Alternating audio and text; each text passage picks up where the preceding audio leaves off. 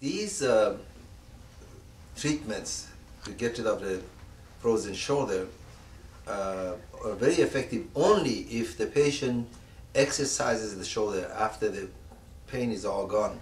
At least morning to evening, at least 10 to 20 times, big rotation of the arm, not like this. A big rotation of the arm, and do it about 10 to 20 times, then rest, and rest for about half an hour and start all over again. At least 5-6 times a day, at least for 2 weeks. Otherwise, it will freeze right back up. This patient suffers from partially frozen shoulder, and the reason this iodine is here is I started putting pressure on in this area, and tell me if it hurts. Does it hurt here or here? There. Right there. Yeah. This is the area that I found that was very painful to touch, and also you can see, besides the iodine, you can see a reddish discoloration right here. It shoots pain all up on the whole half of my head.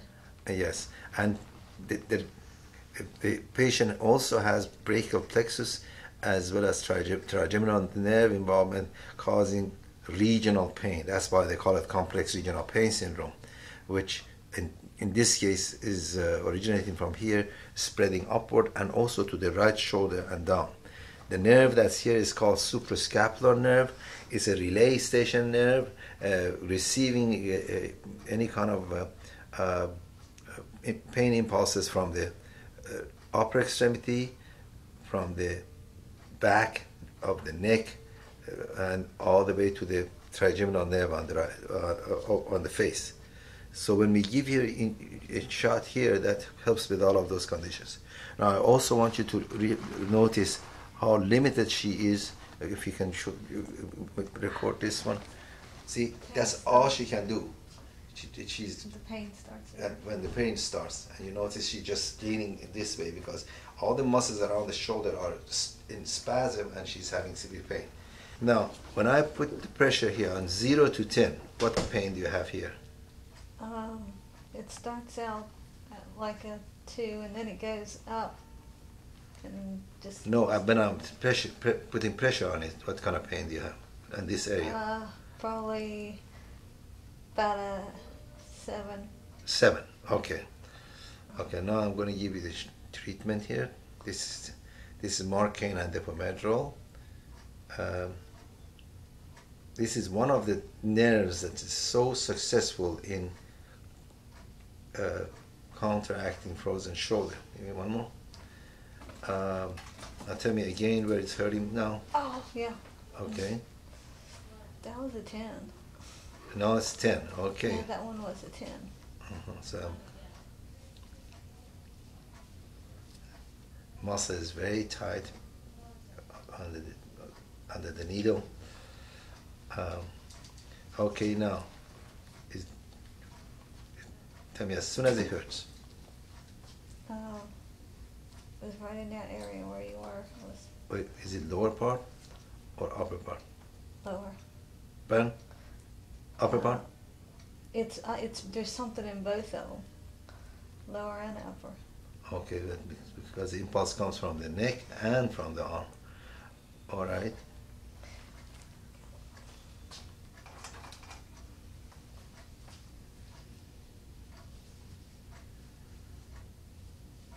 Yep, that was one of them. And that's the other one. Okay, we got all covered there. Now, what's the pain rating of the pain in this area? I don't feel it in that area anymore. So it's 0, right? Yeah. Okay. Now we have achieved this part of it. Now we go to the shoulder. I'm going to get to the elbow first, but I'm trying to release the shoulder not to be so frozen. Okay. Now, tell me as soon as I hurt you.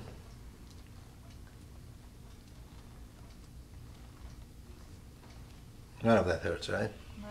Good. It gets help from that suprascapular nerve. How about here? Yeah, there was one. Yeah. And if you notice, you see again this reddish discoloration. These others that areas that were not hurting didn't have this kind of focal reddish discoloration. Now tell me if I am right on top of it or You're right on top of it. right there. Yeah. Because it feels like Okay, there's that's the deltoid, and we give you a treatment there. feels like there's sand inside. This has been chronic, so when I stick the needle there, I could feel like little crystals or shard of glass right under my needle, and just kind of a little crunchy sound, and the needle resistance shows that. This is because when the pain starts, referred pain from around the shoulder or elbow starts, as it becomes chronic, the patient, because of pain, cannot move and exercise the shoulder. So as a result, neuroinflammation starts. Inactivity causes inflammation in RSD CRPS. So eventually there is enough inflammation and calcium crystals that it feels like shard of glass if the patient tries to move. Have you experienced that? Okay. It just feels like sand inside of it. Okay. And I tried to keep it broke loose. And that's because of oxidation, and especially nitric oxide and substance P, all of them cause damage to the muscles and nerves and cause this irritation. Now I just gave a shot.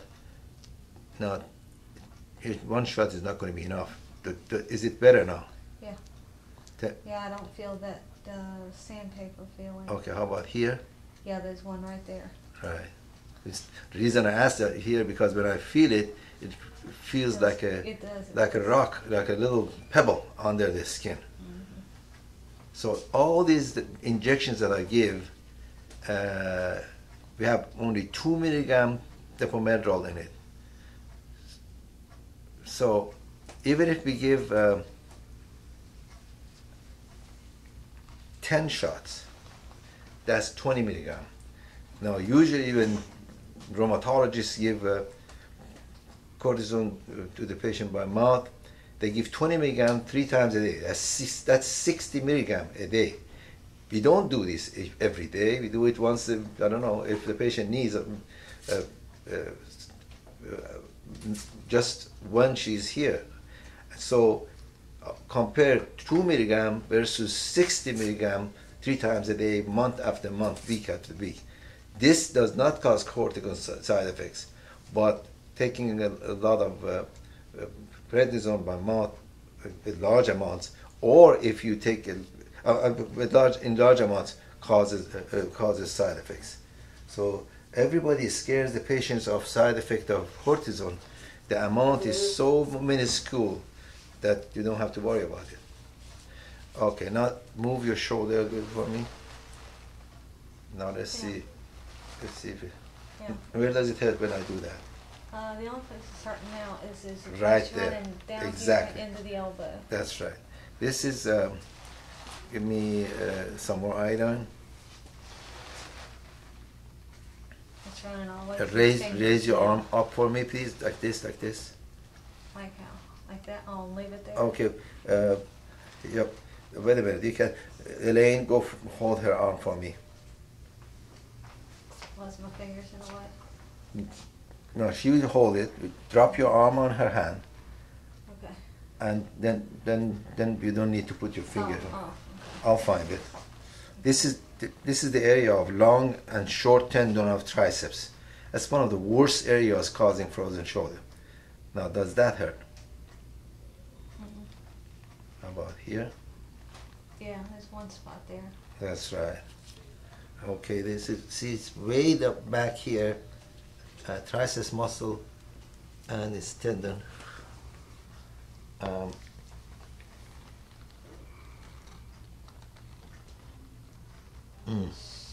Again, the same crystals that I was talking about.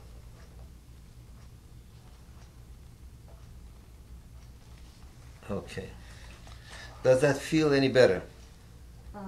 Yeah, my fingers are, I feel the numbness from there all the way down into my 2 fingers, or 3. Okay. All right. Now tell me, as soon as it hurts again. I was a short tendon, I'm looking for the long tendon. Tell me when I hurt you.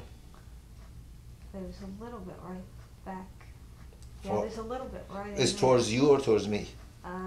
I mean, away from you. Oh, wait a minute, just a second. Let me hit it again on that. It's, This is the area that already made it numb. yeah, yeah. Does that hurt? A little bit, yeah. But there's another, oh, What there's was someplace happening? is firing. Pardon? Something back here is firing. Okay, that's because of this position of the arm that you have. Just a minute. Okay, I don't have another syringe. Okay.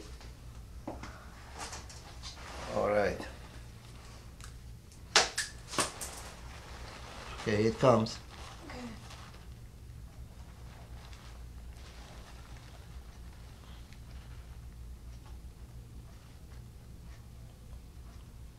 Okay, that's good. You were very good. Now, let me move the shoulder to see what happens. See, you couldn't do it below, above the shoulder. Now you do it above the shoulder. But we're not done because the multiple tendons are surrounding the shoulder joint. Is it better? No, it's much better, yeah. I Okay. don't feel it now. Now I'll come to the front side. Suprascapular, deltoid, triceps tendons. Now we go to the front. Now, tell me as soon as I hurt you. Now we're at biceps tendon. Does that hurt at all? Right there. Okay, hold this. I've got the eye down. Just like that. Hold it, hold it. Okay. All right, you're doing great.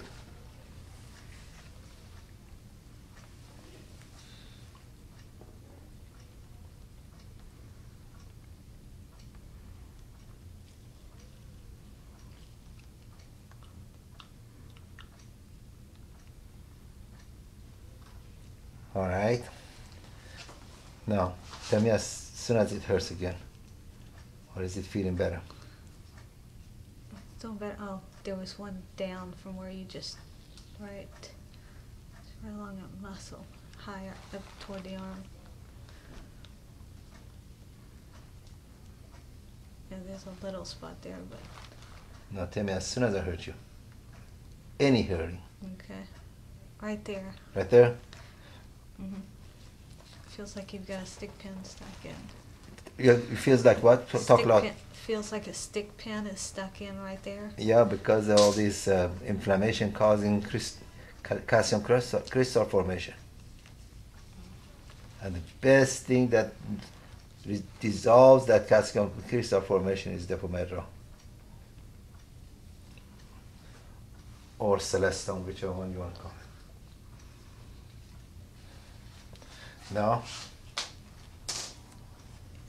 I want you to move your arm. Yeah, yeah, it's not bothering me at all now. Doesn't bother you? So I want you to go up, up, up, up, up. All the way around. Oh, yeah. yeah. I can go all the way around now. Now, where I couldn't reach was behind me. Normally I Okay, can reach. I'll reach that. That is the referring to the trapezius. I'll get it in 1 minute. Yeah, I can probably do it now because those were the ones where it would hurt. No. Is it hurting at all when I do that? No. Now, this is the difference. You spend a little more time and do these multiple blocks. That saves the patient from having rotator cuff tears operation. When they talk rotator cuff, the rotator cuff is just like a kind of a protector ligaments on the over the shoulder joint. When the patient doesn't move it, these ligaments are parallel to each other, and then inside the joint there is a lot of inflammatory fluid accumulation. So that instead of rotator cuff being like this, it becomes like this, separated because there's too much pressure from inside. So it doesn't make any sense going and suturing them, because that suturing them is more surgery, more trauma, aggravation of the condition. Then the patient will have the frozen shoulder for the rest of her life. But this easily does the job without causing any problem. Yeah. Thank you.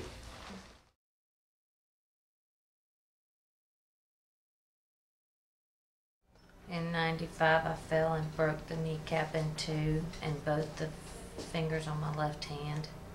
And I got it in my left hand, and my left hand's permanent now. I can't. She can't move those I fingers can't. They're anymore. frozen solid. You don't know how bad and how painful this knee replacement is. Does that hurt? Yeah. Okay. After the knee replacement, the patient has had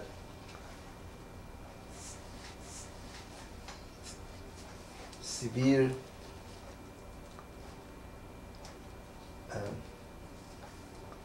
flare-up of CRPS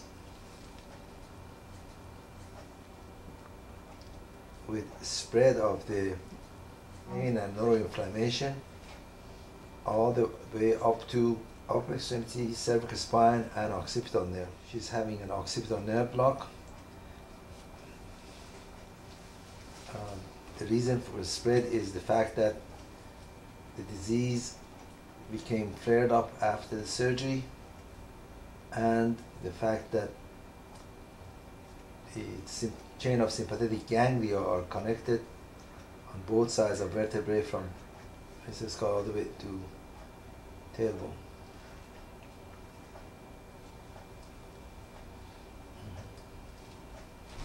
Tell me if it still hurts. Does this hurt? No, just pressure. Because pressure. Okay. How about here? Just pressure. No pain? No, just pressure Good. feeling. Good. No pain here. Mm-mm. Okay. So the occipital nerve block could stop this severe headache. Now we're going to take care of the sensory, ascending sensory nerves from base of skull all the way down to the tailbone region. So they transmit the pain impulse, causing a spread of pain. Tell me as soon as I hurt you. Mm-mm. No? Nothing here?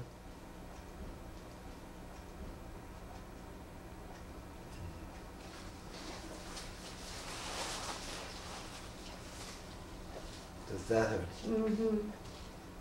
Okay. Has nerve irritation, reddish discoloration, and spasm at L5S1 level. Treated with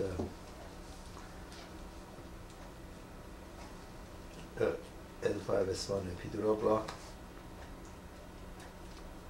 You feel it more on right, left, or middle? More on the right, I think.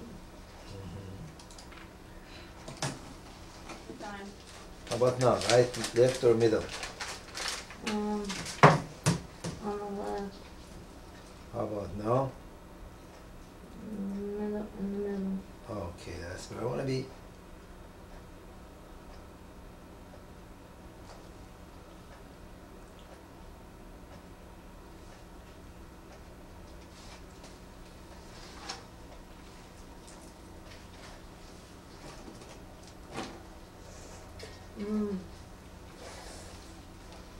Okay, the needle is in, and we're going to check the